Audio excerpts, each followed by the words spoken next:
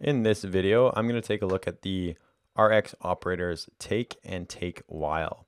So I'm still following along with the course on my website, the RxJava and Rx Android course for beginners. And I'm at the take and take while lecture right here. So take is, I think it's pretty self-explanatory. Basically, you want to use it in conjunction with another operator. For example, the from iterable operator. And you can say, apply the from iterable operator. I'll scroll down so you can see it. And I want to apply that operator. And then I only want to take 3 of the objects that are emitted. And then it will just emit 3 of them. So I'm actually not even going to put this in Android Studio because it's just, I think it's very self-explanatory. If you don't know what the from iterable operator is, there's a lecture on that right here. So you're going to want to watch that. But basically, yeah, it just creates, it emits objects from observable objects from the list that it was created from, and then you can call take 3 to just take a certain amount of them. And there's 3 of them printed out in the log output there. So take while, I've actually already used this operator in a couple other of the lectures. I think I used it in the interval and timer one, maybe in the callable one. Definitely in the interval and timer one I used it as in the video anyway. But basically what that does is it adds a condition to the objects that are emitted. So once again, we have that from iterable operator creating a list of objects. And then I want to say take while. So I want to take only certain objects, continue taking objects until you reach a task that is complete.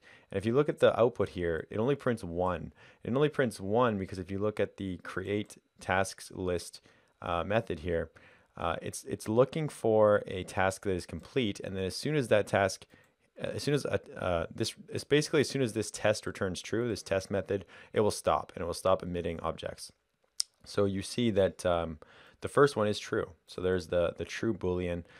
If I was looking for false, it would emit 2, but the first one's true and it's looking for any true value, so it stops at that point. Once again, I think I'm also just going to, I can put it in Android Studio, why not? I'll copy this, go to Android Studio, I'm going to paste that in.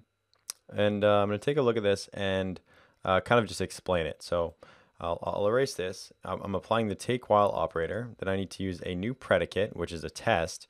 And I want to say take the items that are emitted from this observable take the objects that are emitted from this observable. No, take the objects from the list and emit them until this test returns true, basically. So or take it while it's true, while this condition is true. So if I go task dot is complete, it's only going to return a single object, so it's going to emit a single object because the first one is true, but the second one is false. So I'm going to keep emitting objects until is complete is false. So if I was to change this to true and change this to false, what you'll see is take out the trash, walk my dog, and then it becomes false. And at that point, it will stop.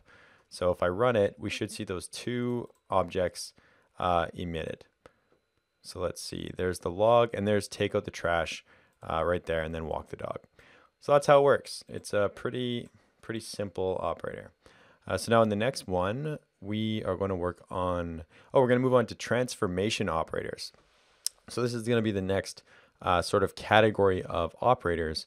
The transformation operators, which are, a lot of them are very useful and you'll definitely be using them a lot. As you can see, there's a whole bunch of them. There's map, buffer, debounce, throttle first, flat map, concat map, and switch map. So I'll see you in that next video.